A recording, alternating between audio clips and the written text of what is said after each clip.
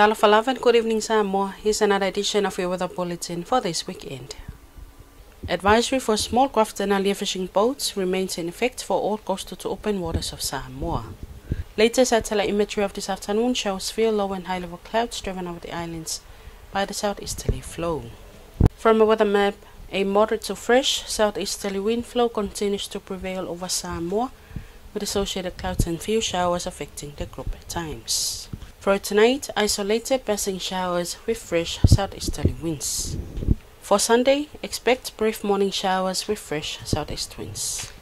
For the marine tonight and tomorrow, southeast to east winds of 35 to 45 km per hour fresh at times. Poor visibility in showers, developing combined waves and swells of 2.5 to 3 meters. And the tide table, low tide will be at 4:30 early morning, high tide at 13 minutes to 11. Low tide again at 2 minutes past 5 in the evening, and high tide again at 25 minutes past 11 at night. Sunrise tomorrow will be at 11 minutes to 7 in the morning and will set at 17 minutes after 6 in the evening. And that's all from your weather team for tonight. Join us again next week for another update. Until then, have a good night.